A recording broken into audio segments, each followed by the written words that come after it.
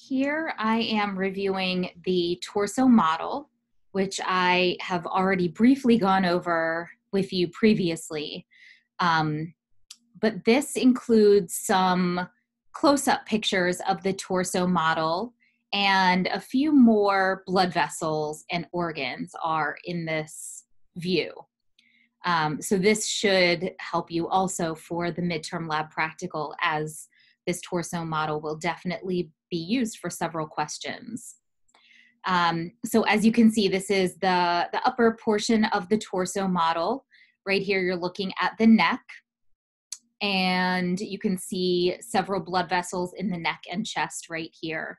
This is the common carotid artery, and right next to it is the jugular vein. And you can see the same on this side. This is the common carotid artery.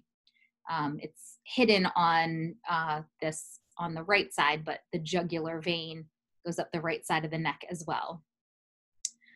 This is the subclavian vein on the right side, and this is the left subclavian vein.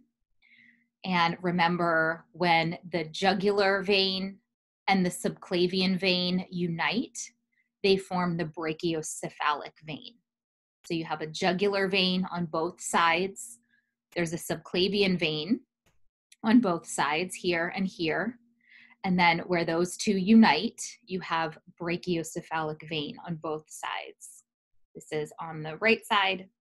This is on the left side. And then finally, where both brachiocephalic veins come together and unite, they form the superior vena cava. What's not pictured here is the heart. The superior vena cava leads directly into the right atrium of the heart, heart would be right here.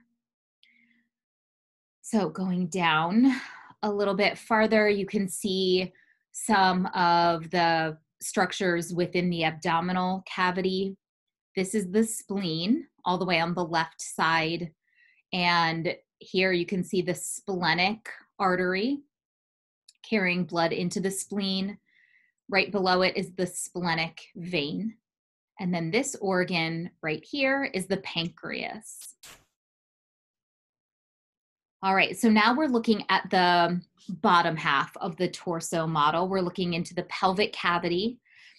We can see the two common iliac arteries. This is on the right side, this is on the left side. And on both sides, the common iliac arteries split into internal and external iliac arteries. Here is the internal iliac artery on the right side, and here's the external iliac artery. On the left side, same thing, internal iliac artery and external iliac artery. Okay, then going down a little bit, now we can see into the leg. And on both sides, the external iliac artery, once it enters the thigh, now it is called the femoral artery. So the red vessel down here in the leg is the femoral artery. Right next to it is the femoral vein. Now, looking on the left side, you have a deeper view of the leg.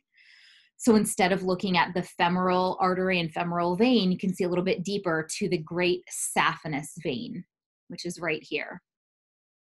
Also here, you can see an inguinal lymph node. And I have one more picture of the torso model. Now here you are looking under the armpit. So this is again back to an upper view of the upper torso model. And remember, the term for armpit is axillary. So in this region, you have the axillary artery in red, and axillary vein in blue, and then axillary lymph nodes.